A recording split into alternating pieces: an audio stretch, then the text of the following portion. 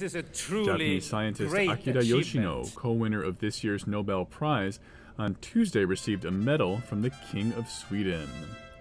Yoshino looked tense at first, but relaxed after he received the medal and certificate from King Carl Gustaf. The Nobel winner's wife Kumiko and other family members were supporting him at the venue.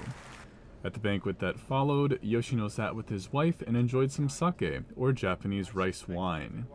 Salmon roe was used in an appetizer, and the main dish was duck filled with mushrooms and herbs. After that, the couple returned to their hotel and answered questions from reporters. Yoshino said that winning the Nobel Prize was finally starting to feel real. He's scheduled to attend the royal banquet on Wednesday as the last official event of his Nobel trip.